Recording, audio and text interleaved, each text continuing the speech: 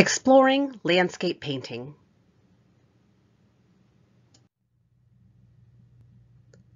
Close your eyes and picture a painting. Now open them. What did you see? Did you see an abstract artwork, like this oil painting by Jeanette McCain featuring shapes and vibrant colors? Or maybe a portrait of a person, like this sweet child holding her doll by Seymour J. Guy? Or perhaps a still life, like this Martin Johnson Heade oil painting of a small vase holding an abundance of flowers? Or did you picture a tranquil landscape, like this castle by Sanford Robinson Gifford?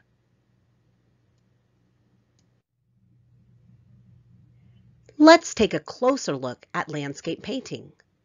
The term landscape comes from the Dutch word landschap, which means a patch of land.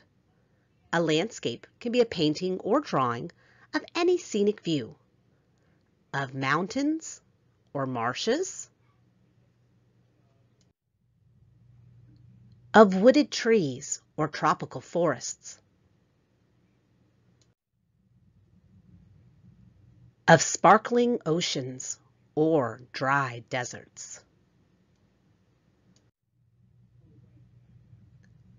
And they can include people, animals, or buildings, or even come from the artist's imagination.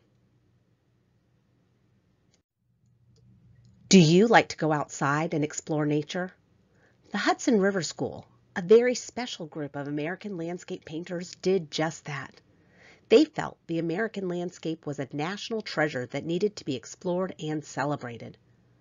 During the 19th century, the United States was still relatively untouched, and artists like Thomas Cole, the recognized father of the Hudson River School, Asher B. Durand, and Albert Bierstadt were eager to paint these beautiful landscapes in their own unique styles to show the world the beauty of our country.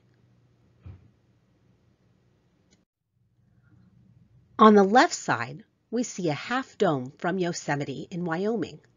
Quite beautiful, isn't it? Now, on the right is Albert Bierstadt's interpretation of the landscape painted in the Hudson River School style. The painting is an idealized view based on sketches Bierstadt took while visiting the West. Bierstadt's lighting makes the scene all the more grandeur, and the size of the painting makes it feel as if the viewer is actually there. As Bierstadt said, "Truly all is remarkable and a wellspring of amazement and wonder. Man is so fortunate to dwell in the American Garden of Eden."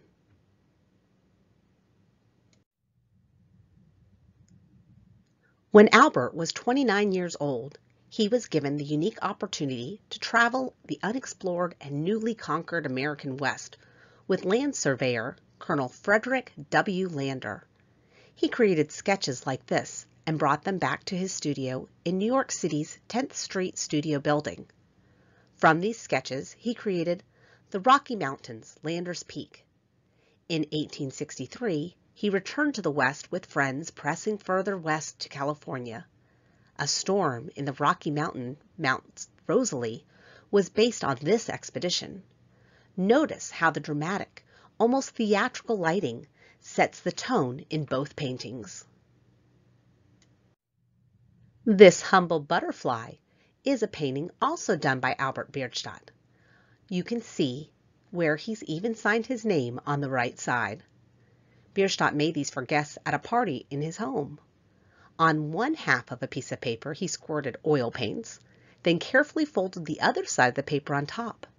Using palette knives similar to the ones on the right, he pushed and manipulated the paints through the folded paper.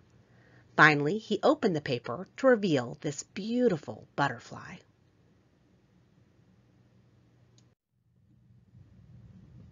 The size of Bierstadt's landscapes often added to the dramatic feeling.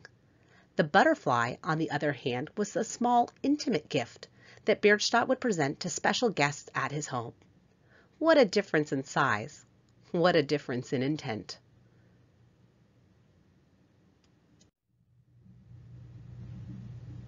We hope to see you at the Morse Museum, where you can explore our collection of landscape paintings and see Albert Bierstadt's butterfly.